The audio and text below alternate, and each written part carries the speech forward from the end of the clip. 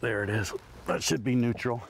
Oh, I was driving a little aggressively in the Corvette. All of a sudden, I put it in park, it's stuck there. Reached under, shifted it to neutral. Thank goodness we're on campus here, close to the garage, so we can get it in there. We're gonna have to diagnose and repair this C5 Corvette today and figure out why it won't shift.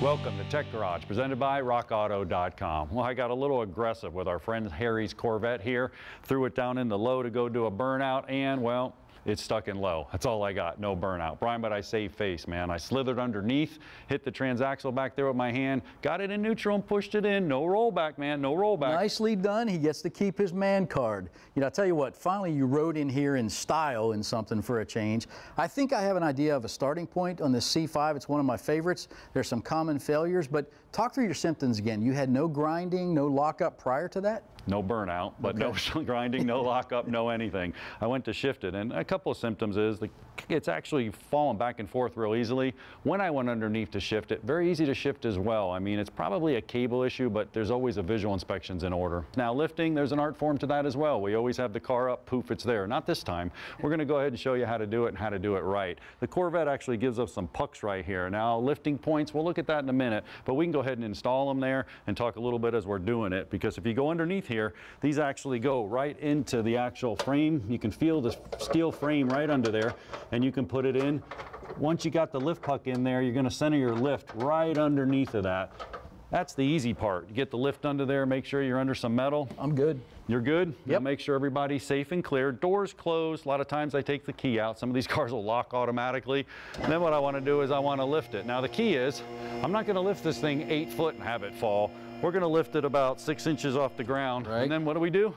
Give it a little shake. Yeah, don't be afraid to shake it. That's where you want it. If anything's going to go wrong, it's going to go wrong here. So not a problem, it's in good shape. But I mentioned earlier the lift points. I'm going to take a look at these lift points. You go ahead and get it up in the air. I'll get it up in the air. Easy to do. Cool. Now if you look at this graphic right here, this is pretty good because it actually shows the different lift points. This one here is actually for the Corvette itself, but if you're dealing with your car, look it up because you can see here, this is where the pucks actually go, right in the frame. We just screwed them in, but we have some optional jack-in locations as well. The optional jack-in locations are some kind of steel. Corvette's made out of fiberglass. You want to go on the steel around here on the frame, or you can see the suspension components. They're getting in on the suspension either way. That's what you want to look at. That's what you want to look for when you're lifting your vehicle. Just get under there, take your time, find some steel components, make sure you're on them. A lot of them will give you a jack location from the trunk. That's a good place to place the lift on it when you're doing it. Now, once it's up in the air, we're in good shape. We can go back and look at the puck location, and even more importantly, we need to see what's going on with the shifter. And thank goodness for a lift for this repair. Now you can see the anchor points we were talking about, the pucks that John talked about right from Corvette Engineering. So we've got this totally safe, totally up in the air. And again, it's going to make this a lot easier. Now our first step was to remove the central part of the exhaust system. 14, 16 bolts, something like that. A couple guys, a couple cordless guns. 2 minutes, we had that off, down and out of the way. Next, we had to remove the torque tube cover. Now that was 36 bolts, 8mm bolts. Not terribly hard, just a little bit time consuming. 2 guys, 2 cordless guns, we made easy work of that.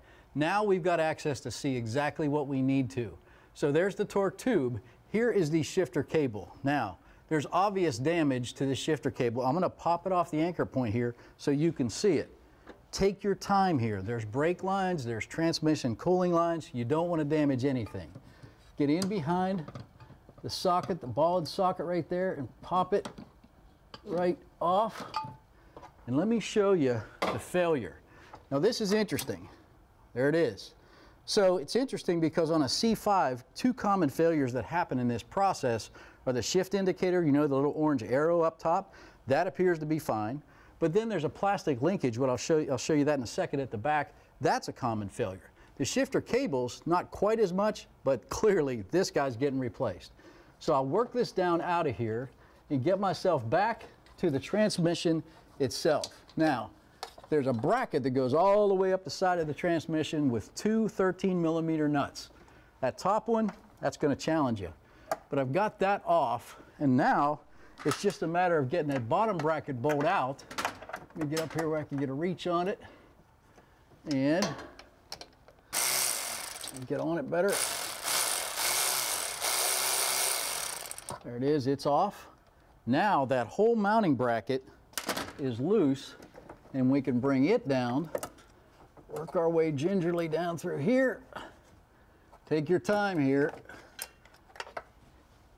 And there is the entire shift linkage. Obviously, a vehicle like this makes so much power. There's so much fun waiting to happen. You can't get anywhere unless you've got this transition in place to get that power down to the road. So we'll get this thing underway. John's going to show you how it all works. Stay with us on Tech Garage, brought to you by rockauto.com. Tech Garage, presented by rockauto.com, is brought to you by Borla, the world's most winning exhaust. Steel rubber products, quality crafted rubber parts, and weather stripping. And by rockauto.com, all the parts your car will ever need.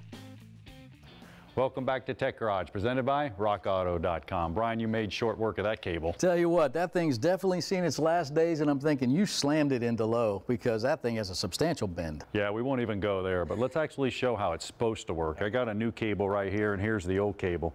So what's going on after I did that, what you said I did at least, it's going up and down. You can see that it's not actually moving on the back side at all. Nothing's going on because I can't get it through the sheathing here. Now the new one, here's how it's supposed to work. I'll go here and I'll shift it. You can see the front and the back. Beautiful. You're actually moving it. Yeah. Now when you took it off also, Brian, you took the bracket off. Man, that was a smart move because it's so hard to get where it was located. Just take the whole bracket off. And this is good because now we can get a good look at the front of how you're going to have to do it as well. It's a matter of just popping this pin out right here. So if I pop this pin out, take that out, and then even in the car you can get some pliers and squeeze it, but because we're on the bench we're going to make it real easy. We're just going to pop it off like that. There's a groove in there, put it back in, cable side down, lock, and then the old safety clip. That's the important part. Make sure it stays in there. Not going to have any problems, man. I'm going to be able to slam this one down, aren't I? Awesome. You certainly are. I'm getting to work. You get to work. Now let's look at the transmission and what's going on when we shift it. This is pretty cool because I got one blown apart right here to show you. This is actually the shift solenoid here, and this is the manual shift valve. So if I reach under here and I shift this, you can see right there, I'm pulling that cable. Remember, the cable's hooked up right here, and what we're doing is we're pulling it from inside, and when we pull it, we're going through these different gears. Well, that doesn't mean much. But what we're doing is we're moving the actual shift valve here. Now look inside the valve body. I have that. You can see all these passages here. This is where the fluid's going. It's directing the fluid to go into different clutch packs. On the other side, you have all these worm passages. Now all these worm passages right here allow that fluid to be directed to one part or another of the transmission, either holding or releasing different clutch packs, giving you all these different gears. Believe you me, it's pretty complex. Check it out. I got it over here on the transmission. You can see this right here. These are the clutch packs. You actually have some bands, holding devices. You have all the clutches right here as you start to go through. So when we shift it, once again, right here with the manual valve, fluid starts flowing. Where does the fluid flow? Well, right here you can see inside of here, there's different clutches. There are friction material and steel material. I got a couple right here, you can see them. And they sandwich together. So what's happening, that fluid's getting directed back here into a piston. When that piston engages, it actually pushes up on that, and they're not allowed to spin anymore. They're gonna lock or unlock a driving member of the transmission. Well, what's a driving member of the transmission? Well, I got one right here. You can actually see the clutch packs inside. The clutch packs are free. Bam, I shifted into gear, fluid behind here, piston engages, and I'm locking either a sun gear or planetary gear set, spline right there, spinning around, driving the gears. First, second, third gear, whatever it takes. Speaking of shifting gears, let's check in with Brian. He's got the Corvette looking pretty good. The new cable. It's not all that complex. There's only 5 anchor points, the length of the cable. This job isn't about complexity, it's about access. So you've got to be patient here. Think about it all, the plastic connections, some silicone lubricant, which may help you get things seated. I'm going to start at the bottom of the shifter linkage, and then this is going to be the challenge right here, getting it seated back into that bracket. I'm going to go ahead and send this cable up and use the bushing to help hold it in place, like I've got an assistant, up above the brake line, roll it onto the ball, and snap it in. Now, up above, You got to get way up in here and seat it. I like to work from the front to the back on this. That's going to be your friend when you're seating that rear bracket. Okay, got access there. Now, I'm going to come back and do a final seating at that mounting, but it's anchored up front. Now, we come to the back. Now, back here, you can see the new linkage, and you can see the safety connector here, which is going to help hold that ball right in place. So once again, bracket upright, headed north, get the bushing in here to hold it, slide my shift linkage back. Remember, John left this thing in neutral, so we're going to be darn close when we seat it. And there it is. Now, slide my safety tab back, pull my lock hasp up, red tab back in, lock it down, and we're set. Now, one more adjustment right up here to this bracket. This requires a little bit of patience. I can feel it. You gotta wrestle, and snap it in place. Okay, shift linkage is back in. Not that bad, just take your time here. We gotta put the torque tube panel cover back on, get the exhaust reinstalled, get everything torqued down and set. And I think it's possible that John's got plans for this car.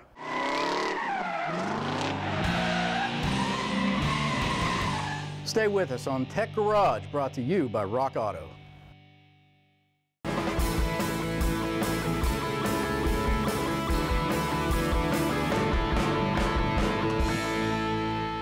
Welcome back to Tech Garage, presented by RockAuto.com. Now, last week on Garage Ed, we talked about voltage. Quick review, that was pressure, electromotive force. We filled our fat here with voltage. Now we're going to talk about current and resistance. That's amp flow. What's going on is electrons are going to run, and I can show it to you in action. If I pull the plug, the electrons are going to run through here, and then it's going to do something in the form of work. That's called resistance. We're going to use this water wheel as resistance. That's like your fuel pump, wiper motors. Any component that runs has a resistance value, and that's a load. So watch, as I pull the plug, you can see the current. It's running through the water wheel, which is our resistance. As it spins the water wheel, it actually runs out as the voltage starts to run out. That's Ohm's law. Voltage and current's proportional with resistance. It goes down, this is going to go up, resistance goes up, it goes down. Now, to measure resistance, you can look at this graphic right here. You want to disconnect it from the circuit altogether, and you want to use a voltmeter. On our voltmeter, I'm going to go to the little horseshoe here, which is ohms of resistance. Now, I got all these components at rockauto.com, variable valve solenoid, engine coolant temperature sensor, injector coil. They all have a form of resistance. And if I take my meter, I got it hooked up in resistance. I'm going to come over to my solenoid here. And if I go across the two terminals, what I'm actually measuring is the resistance value of the windings in there. It's 7.8. Now, what does that mean? Well, you'd have to look in your service manual to find out a specification. In Rock Auto, under literature, you can even get the service manual so you can see what the spec's supposed to be, if it's good or bad, prior to doing some more diagnostics. Now, amps, look at this graphic. Amps, we have to do a couple things. We have to shunt the meter. Well, what does that mean? I'm going to come over and I'm going to switch it to amps down here, and then I'm going to take the positive lead, and I'm going to move it over to this side of the meter. Well, because we're going to take the electrons and we're going to run them through the actual meter here. So I switch it over to amps, and then you can see I turn on our little board right here. I got this motor running. What I want to do is I want to disconnect the circuit here that's going to it, and in series I want to hook up this amp meter. So what's happening?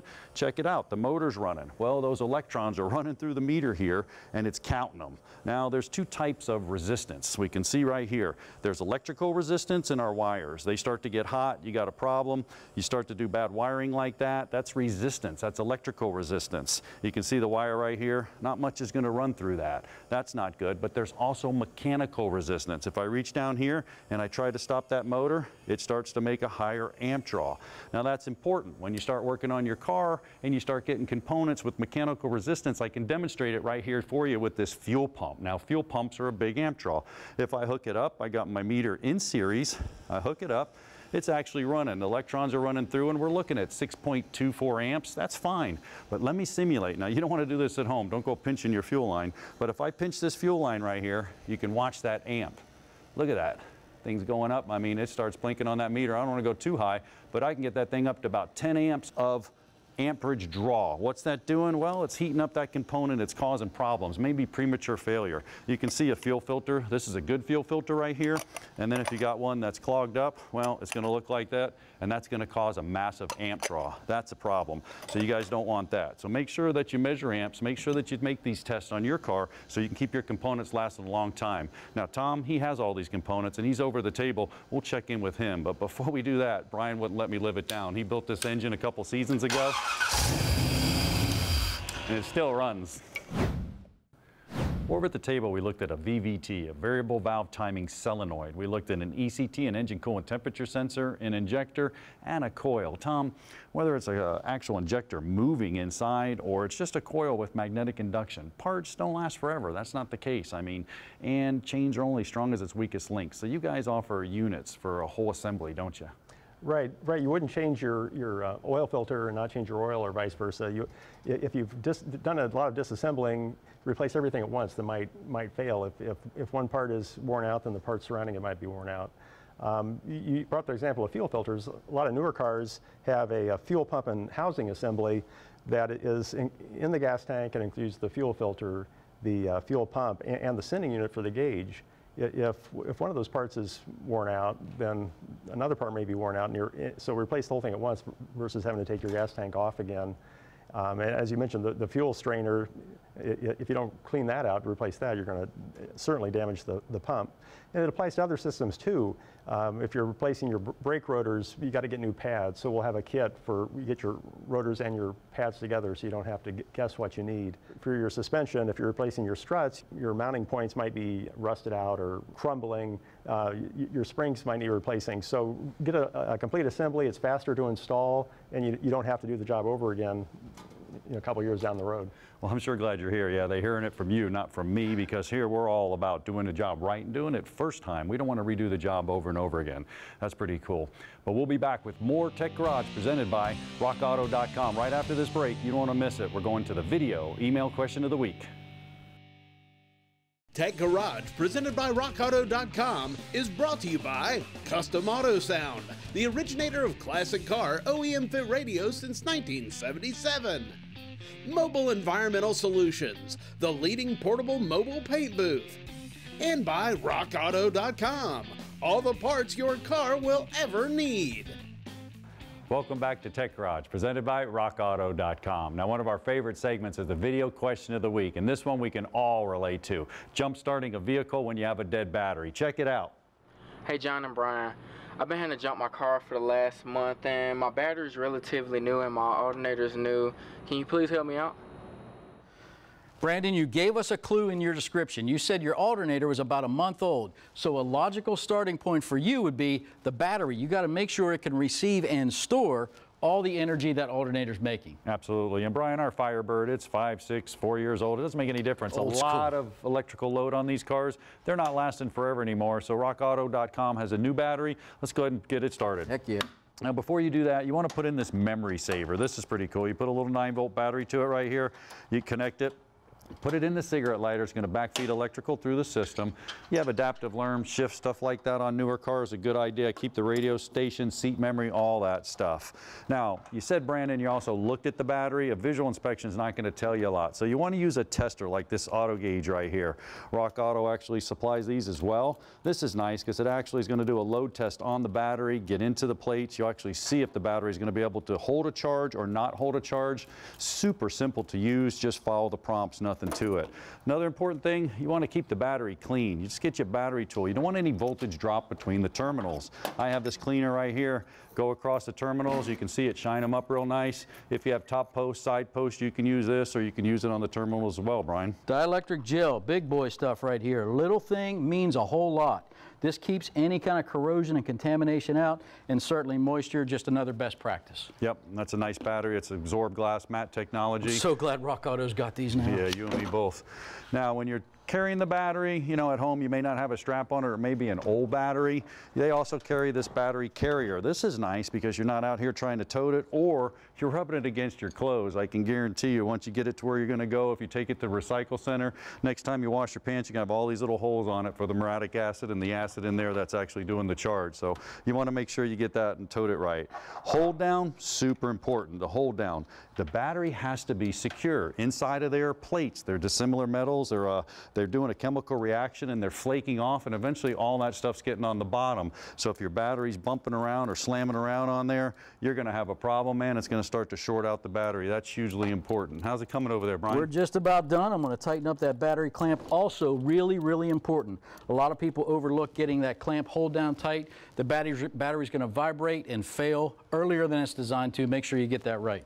Well, today was a great day. Brian, that Corvette project, a little challenging, but we got the cable in nevertheless. Typical project, you know, access was the worst part. There is a proper procedure. We followed that. We got everything routed, everything anchored right where it belongs. I feel really good about the repair. But you know, during the whole repair, John kept saying something about going to get donuts when we were done.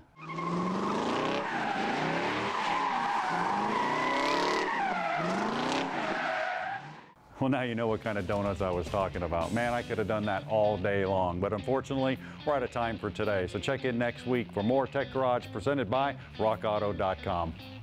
Production assistance for Tech Garage is provided by Chivolo College, located in Marianna, Florida. Founded in 1947, Chivolo was ranked recently as one of the top 3 community colleges in the United States.